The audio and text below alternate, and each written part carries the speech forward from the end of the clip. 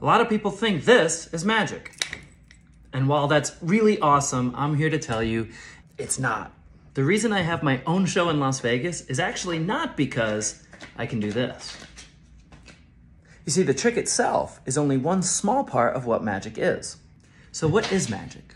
Everything you just saw is amazing eye candy and really fun, but it's kind of like if you only watched the trailer of a movie and never actually got to the real movie.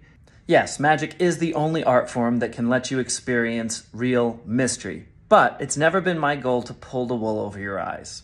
So if magic is actually not just about tricks, what exactly is it that I get paid to do? Well, I create memories that you can't get anywhere else. If you don't believe me, see for yourself. Tickets are on sale right now to my show, Magic Reinvented Nightly in Las Vegas. The link is in my bio, and I hope to see you soon.